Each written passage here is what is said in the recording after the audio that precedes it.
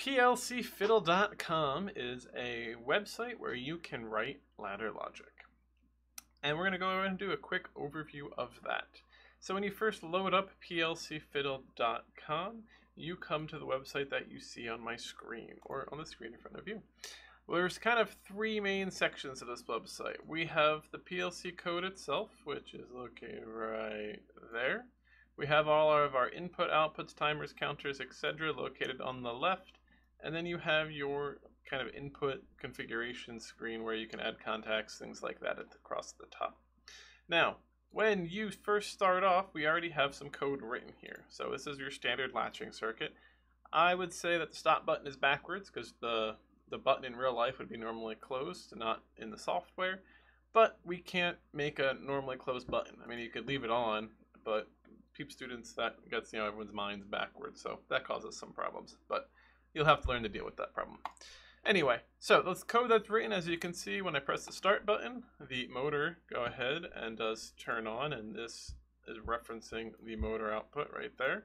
And when I hit the release the start button, the motor does stay on because of the code. We can go through the motor contacts up and then through just like that. All right.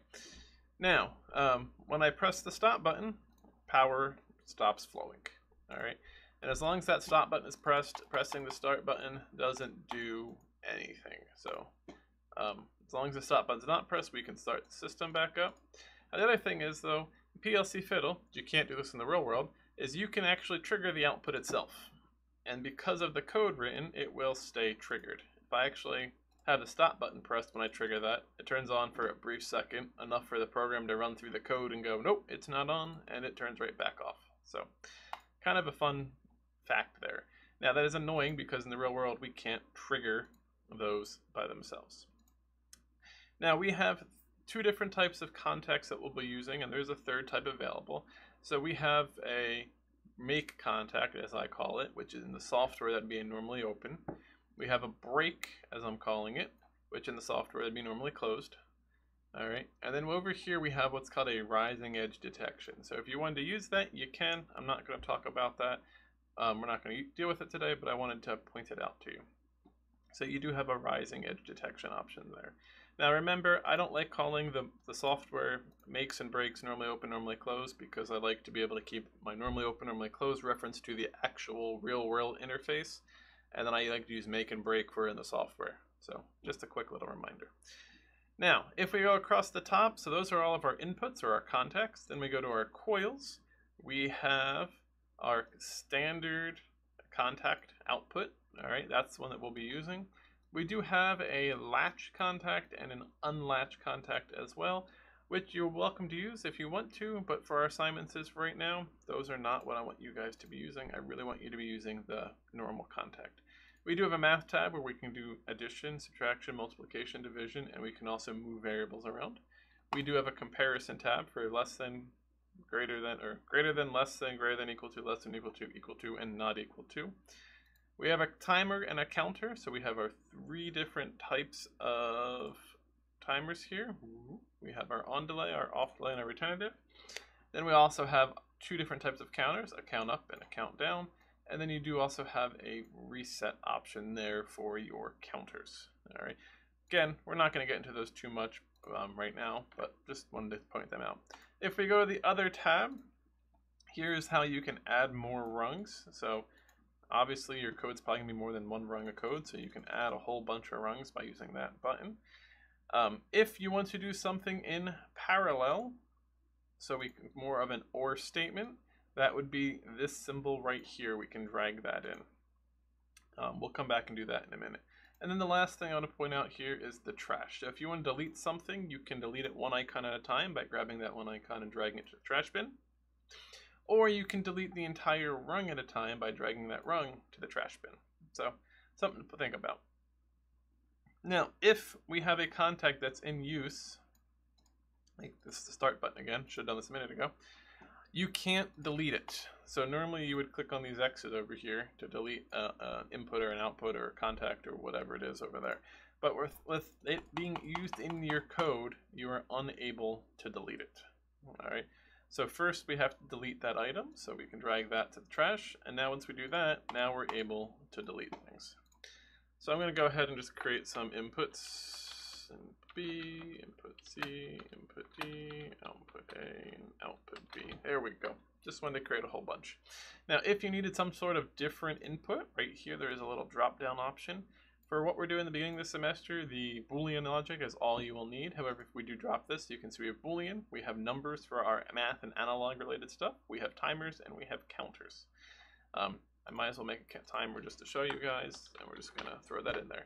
Notice with the timer one, and the counter does it too, there's a little drop down arrow here. Instead of being on or off, we have a little drop down arrow.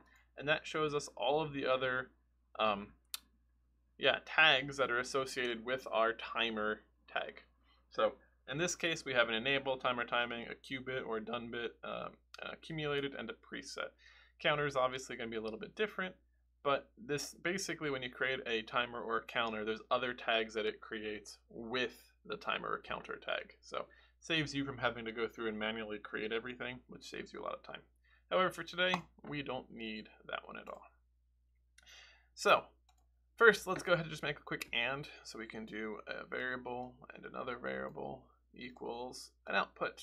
And you can see that little blue dotted box appear. When I drop this variable, it's going to go into that blue dotted box. So if I go between them, which I can't do, if I go on top of one, it puts it to the left. All right, left. Notice to go to the right, there is a little itty bitty blue box down there. It will let me put it to the right, but it has to think about it. It will always put the outputs on the far right and the inputs on the far left, which is kind of convenient. So let's go ahead, we can use the drop down to select the variables that we've already created. And this is a simple AND. So we can say if A and B, turn output A on. If not, otherwise doesn't turn it on. Now, if you want to do an OR statement, you have to come to the other tab. And again, that is this wonderful little symbol right here. It's called a branch. We can drag that down into our code. Notice how the bottom of the branch symbol is what I'm dragging, not the top. All right, make sure you get that in the blue dotted box. We can then go back to contacts. We can put, again, we can throw those in there, throw a coil at the end. Come on, coil at the end. Boom. Now we can say if C or D, output B. So again, I can say now if I do C, output B turns on. Oh, let me go ahead and quick. So you can see if I turn C off, it's off. D on, it's on. D off, it's off. So we can do that. So just a kind of a quick little introduction. Last step. The save button right here. When you press the save button, you will get a little pop-up window. In Firefox, it's in the middle of the screen, and in Chrome, it's more kind of up the top here. But anyway, you have this URL here. So if I highlight that, I can copy that and paste it, and I will always come back to this. So let me go ahead and do that. Get a new tab.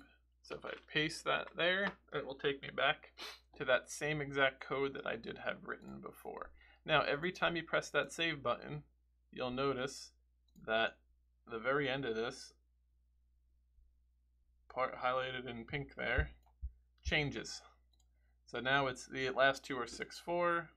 This time they're FB. This time they're 8D. So you can see every time you press that, it does change. Now this URL is also at the top. All right, it's also changing up there when I press save. So if I go ahead and press it again, it says A8. Notice up here it says A8, so they do match. All right, and again, every time I save it, D0, D0. All right, that's my quick introduction to PLC Fiddle.